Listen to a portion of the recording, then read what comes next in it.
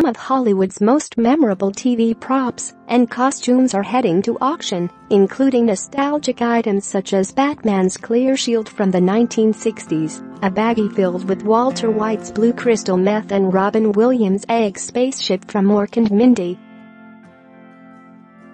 Prop Store will be selling off more than 400 props in its upcoming sale on December 1st, which will be the first ever all-television all-eras live auction, hosted out of Valencia, California.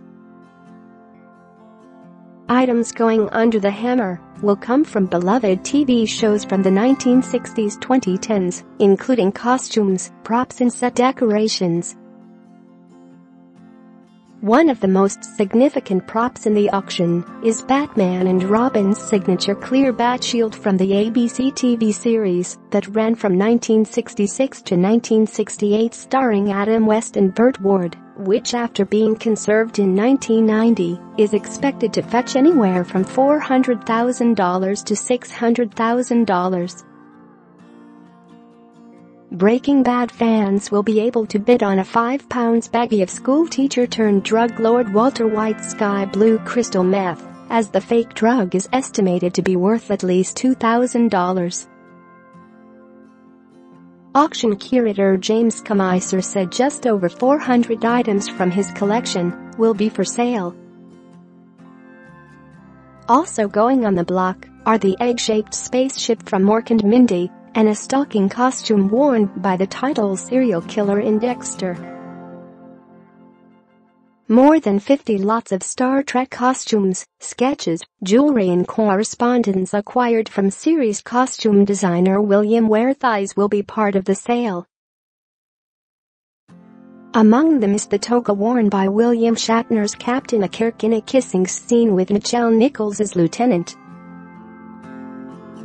Uhura.The kiss between the two actors was the first on-screen interracial kiss broadcast on scripted television. African-American actress Nichols has said of the episode, "There was this buzz around the studio. They were concerned how the South was going to take it. We had more mail on that episode than any other episode in all of the time." Commiser said he has been collecting TV-related items for 30 years and hopes to see a museum built to house the items and honor television history.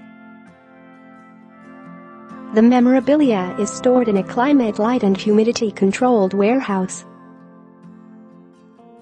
With the industry slow to support his dream, Commiser said he decided to share amazing pieces with collectors and fans who have always valued these shows and care for them properly. Share this article. Brandon Ellinger, Prop Store Co., commented on the upcoming auction in a statement. Our TV Treasures auction curated by James Commiser includes rare pieces that have never been out in the market before.